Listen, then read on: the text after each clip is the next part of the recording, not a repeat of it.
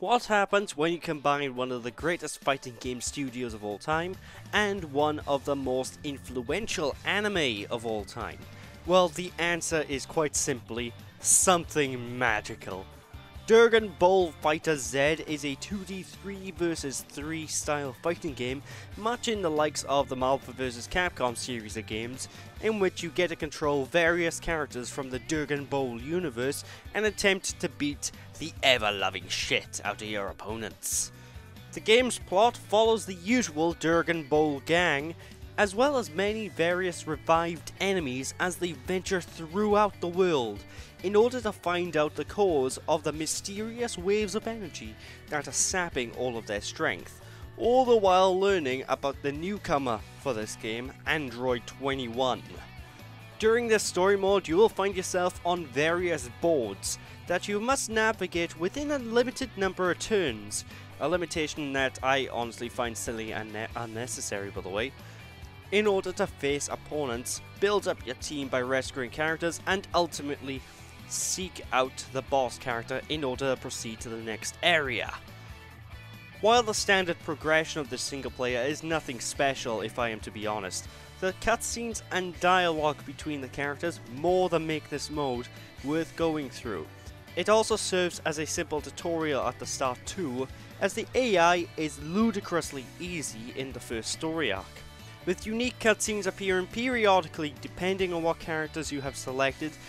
It's honestly just entertaining to see the usual Dragon Ball gang interact with each other. As I previously stated, the gameplay follows a 3 vs 3 style battle system, not unlike the Marvel vs Capcom series. However, what I myself am severely impressed with here is how well everything works together. The buttons are extremely responsive, and the game itself is surprisingly newcomer friendly, offering a relatively simple 4-button control scheme with the triggers and bumpers, if you're using an Xbox back of course, offering the ability to tag between your other characters and combo into them seamlessly. Heck, even the super moves are all reasonably easy to use, as every character in this game follows one typical way to perform them, which, if you ever played a Street Fighter game, it's the quarter circle motion, similar to throwing a Hadouken or the Tatsumaki Sin Poo Poo move. I can never pronounce the fucking whirlwind kick from that game. This game also offers auto combos that allow the player to easily pull off small attack chains, which many may think would remove all of the challenge from the game, but alas, I give you joyous news. These auto combos are not the ideal way to fight. While this game is very simple to get into and play casually, there is a lot of depth beneath the surface here that I honestly believe perfectly treads the fine line of being accessible enough for newcomers and deep enough with a ton of systems for those that learn the game and want to play at a higher level and take advantage of everything. Outside of the basic gameplay, I have to just give credit to the presentation here. This game is utterly a treat to look at. I've had various fights here that honestly felt like I was taking part in a section of the actual Dragon Ball show. Everything is hyper flashy, very fast paced, and seemingly every single frame has a shit ton of love and effort put into it. In fact, I'd say this game for Dragon Ball fans can potentially be called the ultimate fan service based on how it's presented alone, though many fans may disagree with me here because the character choice, for example, is a lot less than in previous games with this license, though what this game has that many lack is that the characters all have, well, a lot of character. Take the Tenkaichi games for example, where most of the characters feel the same, with exceptions here and there of course, while here every single character follows the base control scheme but feels utterly different to each other. Hell, there's 3 Gokus in this game's roster, which is a bit excessive I admit, and all 3 of them feel like a completely different character, even though one Goku technically is a different character in universe, but I digress.